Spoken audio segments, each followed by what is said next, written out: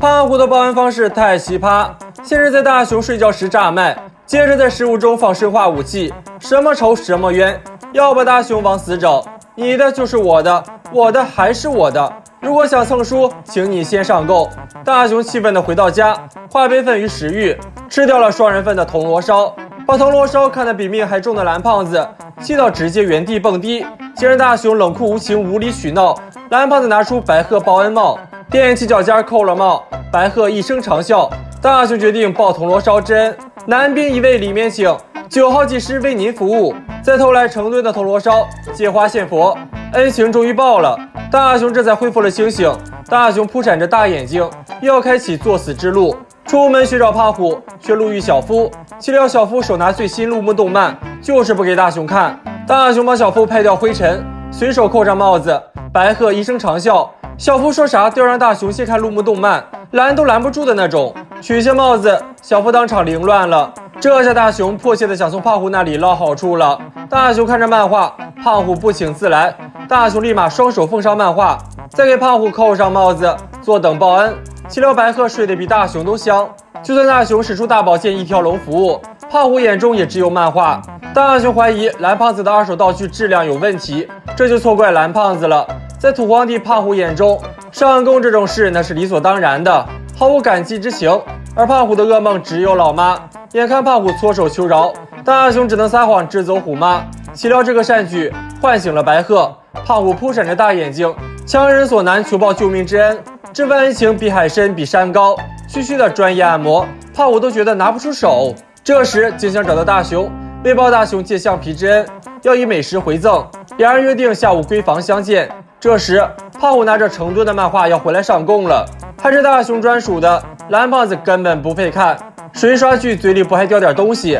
抢来春夫舔过的棒棒糖，用武力威胁请大雄吃。糖的香甜配上口水的酸臭，大雄怕极了。眼看胖虎的报恩有点上头，可恩不报完，蓝胖子也无解。胖虎有好心陪大雄练球，岂料大雄的球技简直离谱。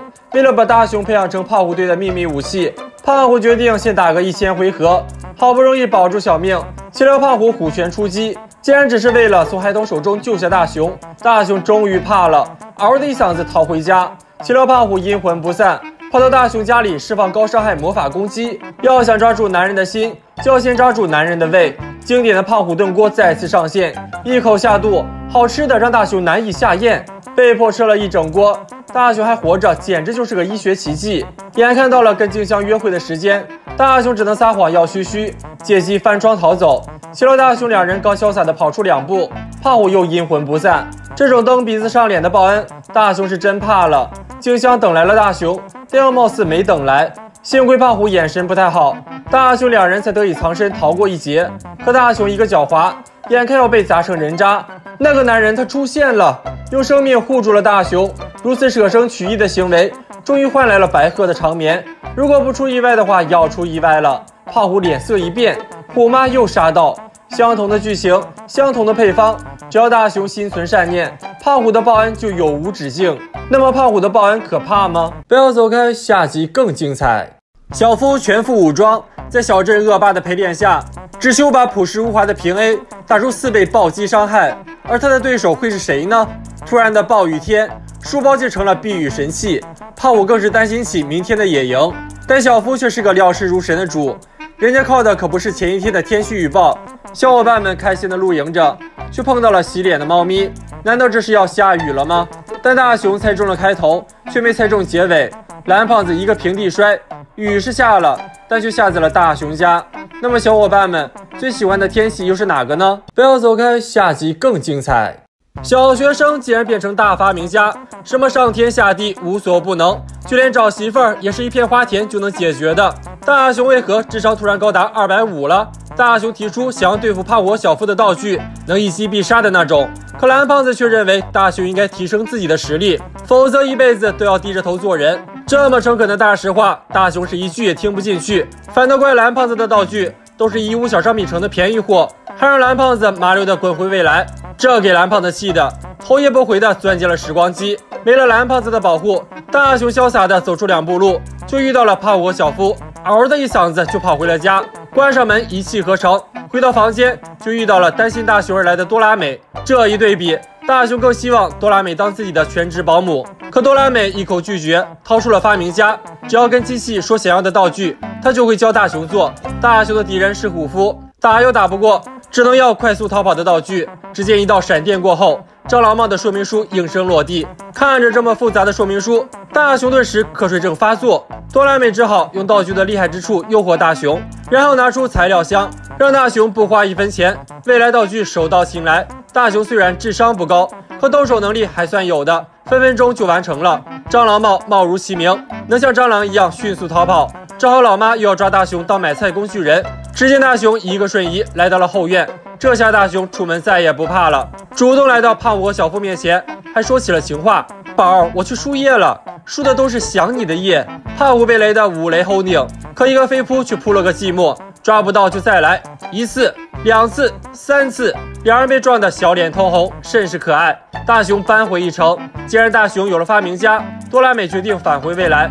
临走前还不忘叮嘱大雄跟蓝胖子和好。既然陆地上跑的大雄有了，接下来就是能上天的道具了。空中步行机应声落地，做好道具，大雄照着说明书动起来，顿时双脚变轮胎飘了起来，二话不说就飞去找了媳妇儿。听说大雄成了发明家，静香顿时心生好感，想要个爱的4季花田。大雄赶紧回家取机器，正好碰到忍不了哆啦美啰嗦而回来的蓝胖子。可现在大雄有了发明家，蓝胖子就显得很多余了。蓝胖子被气得够呛，但大雄却只想撩妹，送给了静香一份爱的4季花田。启动按钮，顿时代表爱的花圃铺满花田。静香感动的恨不得给上大雄一嘴唇。小伙伴们也闻讯而来，想要什么考100分的铅笔、零用钱制造机，这不都是大雄想要的吗？一路冲回家，却撞见了被胖虎打成猪头的小夫。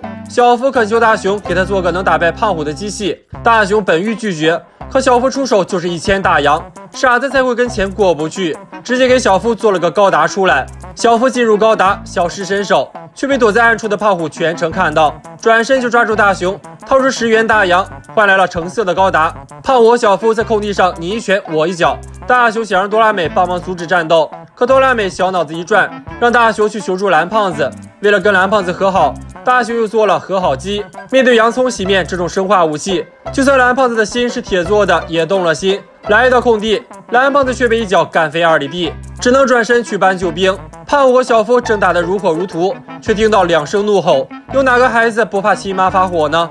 问题解决了，大雄和蓝胖子也和好了，本以为就要大团圆了，可哆啦 A 梦这个告密者虎夫2人显然是不打算放过的了。